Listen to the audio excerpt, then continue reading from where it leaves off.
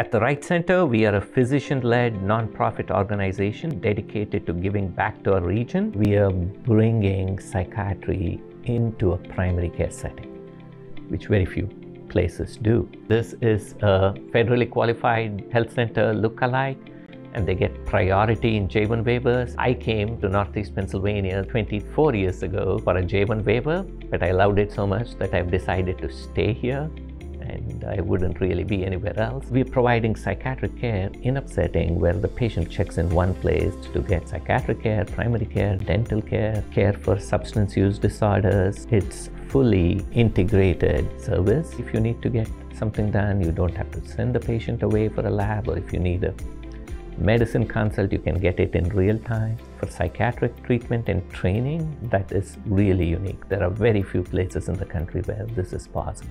There has been a shortage of psychiatrists here for a long time. When you practice in an area that's underserved, you can do a lot of different things. You don't need to be confined to one area of practice because there's a need in many different areas. And you also get the satisfaction of providing care to a population that's really underserved. We have this kind of collaborative care model developed in the last few years. How can you work with the primary care physicians in addressing the community needs? And in order to fill the gap between seeing a psychiatrist versus not, if you work with a primary care doctor with this collaborative care model, you can provide help for more patients. That will be a big part of the future of the psychiatry in the United States. We're providing care to a population in this area which is socioeconomically disadvantaged in many ways. There are many patients who have complex medical problems and needs. They're much better served in this setting. We have a psychiatry residency program which is trying to meet the shortage of psychiatrists here.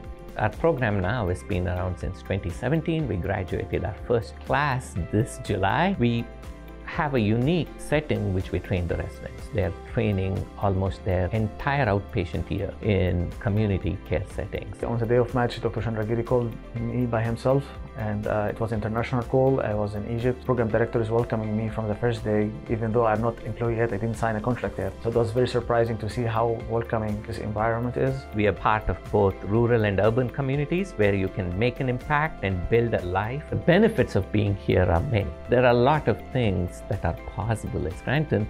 Things that you could do in a much larger place, you can do here a lot easier, a lot cheaper. Everything is not crowded either. We have a whole variety of restaurants. Broadway shows here, they're coming back this season. There's a AAA baseball team. There's a lot of things that are within driving distance. Whatever one's interests are, it can be fulfilled here. I would be very excited in welcoming you here, show you all the abundant opportunities that exist in Scranton area. This is the future of how psychiatric care will be delivered. You'll have a chance to be part of it.